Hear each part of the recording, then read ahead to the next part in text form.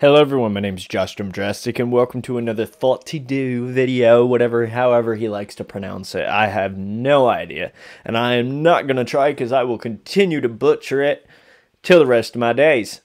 Anyways, as always guys, before we begin, the title of the video is Why Did the Entire Village of Science Disappear in One Day? Sounds very, very peculiar. Very quite interesting. It's 18 minutes long. Make sure you have your water with you. Water's very important. Mine's over there, so I do have water with me. Yes, it is the same day. But before we begin, as always, guys, if you enjoy this kind of content, consider leaving a like on the video. It would be very much appreciated. And if you're new here, hi, I'm Josh, and this is what I do. I react to videos, and sometimes I play video games. So if you enjoy that kind of content, consider subscribing and sharing my videos with friends so they may grow and we can all watch and play some awesome videos and video games together. And if you have any suggestions of any videos you'd like me to watch, go down in my comments below, leave me the link or title to the video, and I'll get back to you as soon as I possibly can. Now, before we begin, I also have shirts if you want to know more about those. I have 2 links in the description, and you can go look at those videos and learn more about them. But yeah, do I have anything else I want to say? I don't think so. So, I hope you're ready. I'm ready. Let's begin. Thoughty2 here. If you walk the long and winding Batona Trail through the dense New Jersey Pine Barrens, you'll eventually stumble upon a small, abandoned hamlet. Well, I say hamlet, it's more of a hut called Ong's Hat. Countless random hikers still show up there every year, entranced and obsessed by the stories about this place, and searching for a mysterious gateway to another dimension. Yes. You heard me right. This is going to be very special, I can already tell. 1.1 million acre forest, Ong's Hat is little more than the abandoned ruins of a shed. But in the 1860s, this was a lively village with a reputation for bootleg alcohol and prize fighting. So it was a lovely place to spend your evenings if you wanted to get punched in your liver or poison it.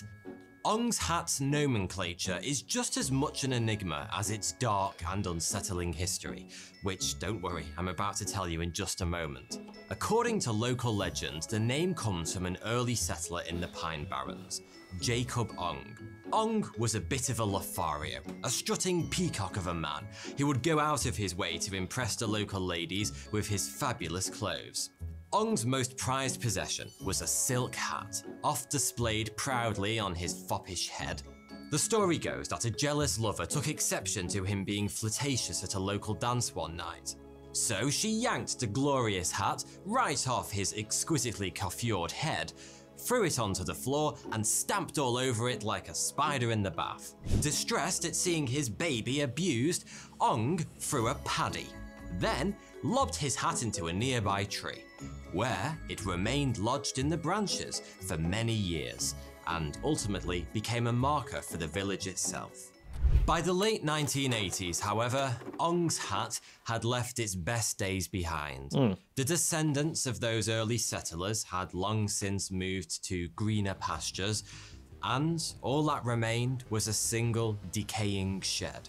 But this old place hides an old secret.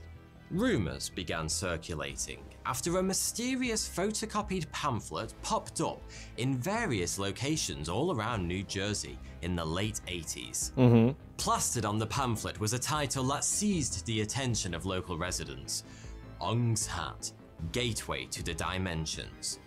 It was supposedly published by the Institute of Chaos Studies and Moorish Science Ashram, and opened with a sentence that would make any conspiracy buff go weak at the knees. You would not be reading this article if you had not already penetrated halfway to the Institute of Chaos Studies. You have been searching for us without knowing it.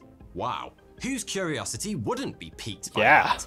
Mine is. That's pretty good. I already know it's probably a load of bollocks. Yeah. According to the pamphlets, the Pine Barrens were home to the Moorish Science Ashram, a commune set up. He's a bit quiet, isn't he? By seeker of spiritual enlightenment and international carpet salesman. I can't do much about Wally that. Fard. He'd been traveling all around the East, India, Persia, Afghanistan, dipping his toes into all sorts of spiritual practices, from Indian tantric to the Islamic practice of Sufism, doing his very best to flog a few Turkish rugs along the way. And he must have been a pretty good salesman, because when he returned to America, he'd made enough money to purchase 200 acres of land in the Pine Barrens. Nice! It was here he founded the aforementioned Moorish Science Ashram, where Fard and his converts would spend their days indulging in all kinds of bizarre pseudoscientific nonsense. Apparently, the spiritual rhythms in the place were ideal for that kind of thing, and spiritual rhythms are something you should always ask your estate agent about when buying land. Whilst the inhabitants of the ashram were trying to unravel the mysteries of the universe by jumping up and down cross-legged on a mattress, it just so happened a couple of real scientists, twins Frank and Althea Dobbs, showed up in nearby Ong's Hat. Well, I say real scientists. Frank and Althea had been kicked out of Princeton University under charges of seditious nonsense, I shit you not, for experimenting in chaos studies. So they took their chaotic curiosities into their own hands by building a secret lab at Ong's Hat. Before long, Fard and the Dobbs twins combined their nutjob research programs, Moorish Science Ashram and the Institute of Chaos Studies, respectively, and began working together, mixing their knowledge of things like classical physics, meditation, quantum mechanics, and alchemy into one big stew of insanity. After a few months, and after their membership numbers had swelled significantly, they had garnered enough knowledge and followers to build a mysterious device called the Egg. Yeah. It was roughly the size of a small car and was described as a modified sensory deprivation chamber.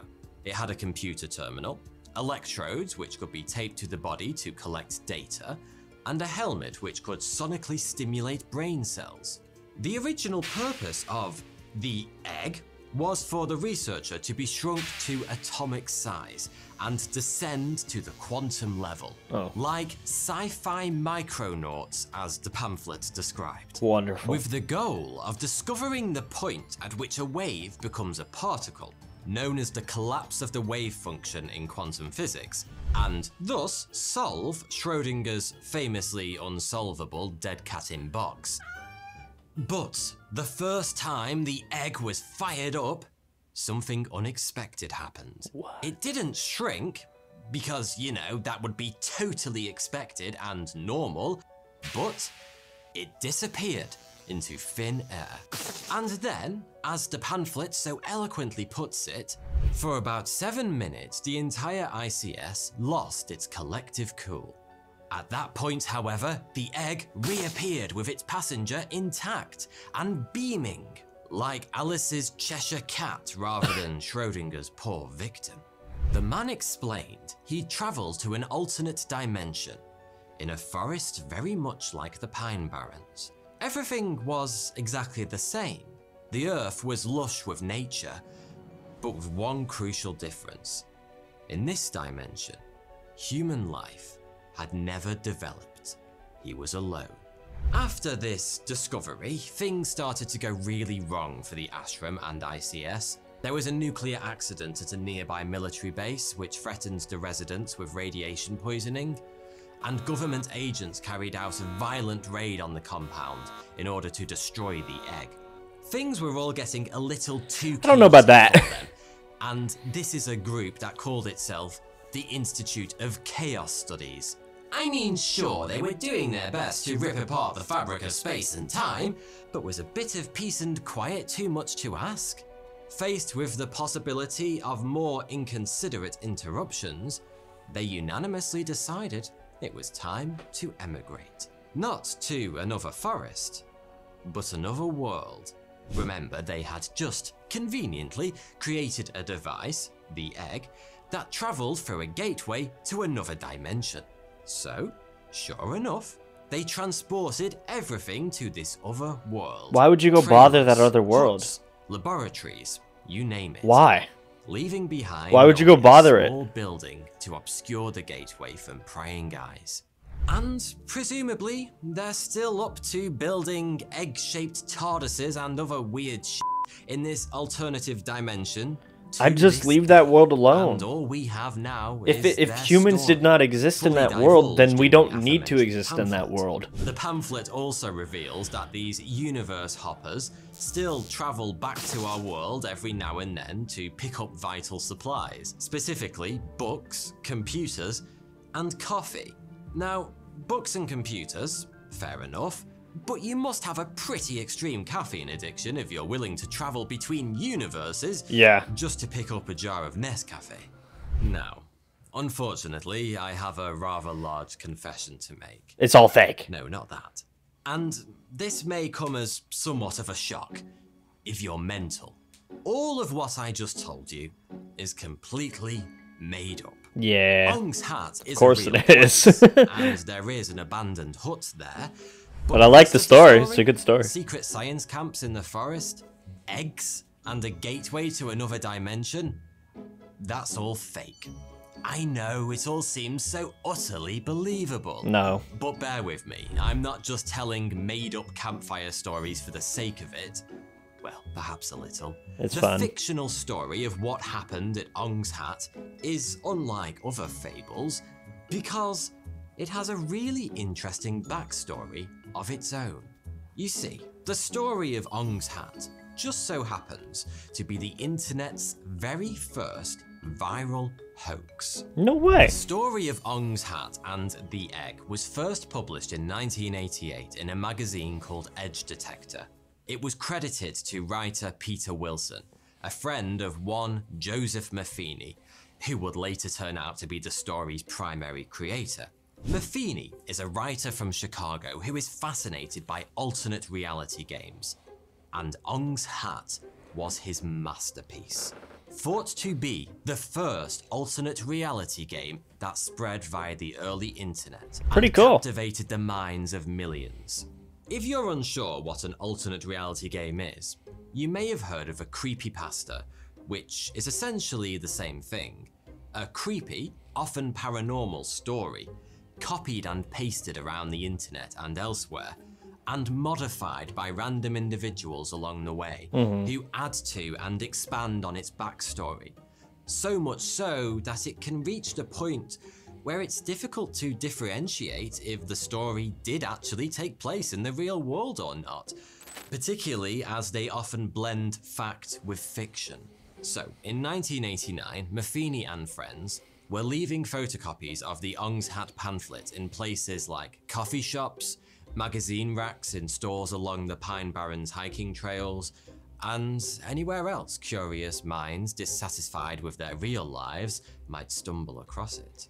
Soon enough, they were offering the brochure through mail order and advertising it in places like UFO newsletters and paranormal magazines. And then, in 1990, it was published in a popular book catalogue called Incunabula, a collection of descriptions of books and papers on alternative worlds and alternative science. Cool. Maffini's idea was to get the story of Ong's Hat published in as many different publications and locations as possible, to give the story he'd made up veracity.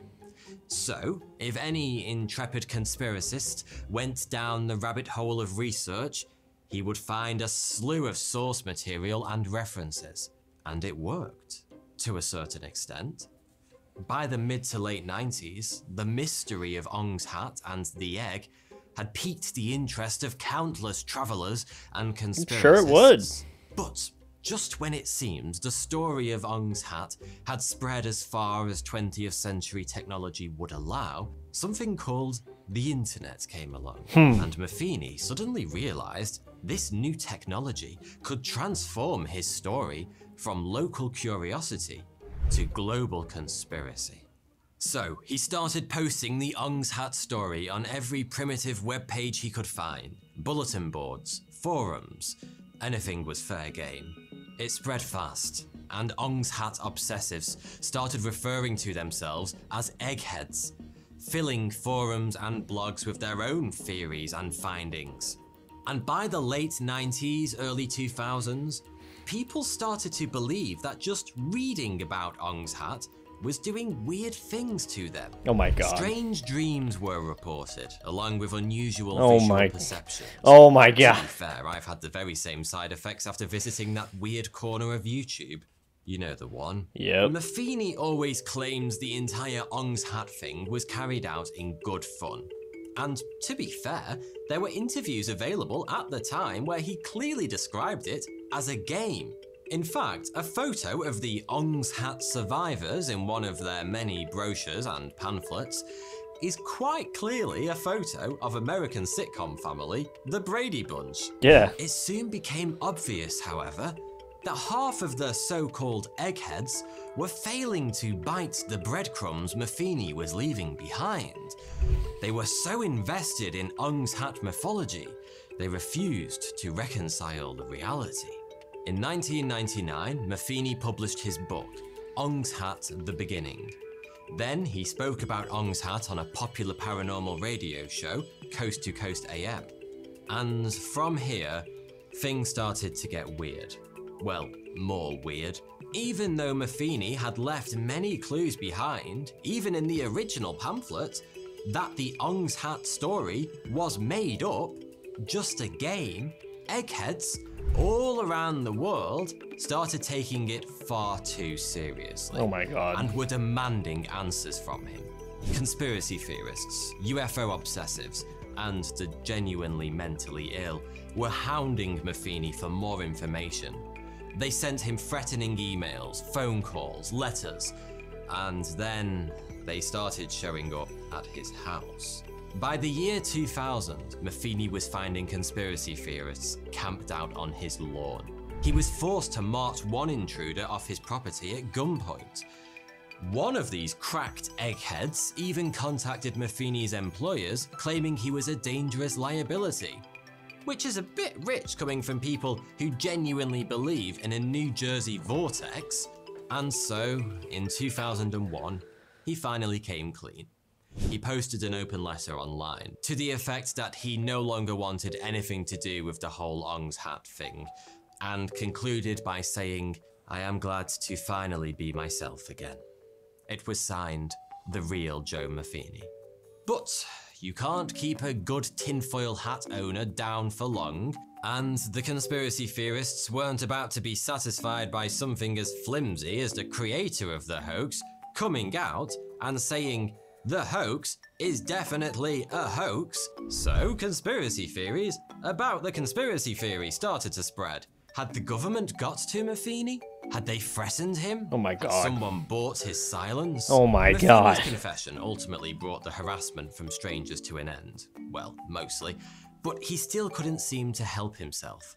He clearly enjoyed playing with the eggheads' paranoia, giving vague answers to their questions, and constantly keeping them guessing.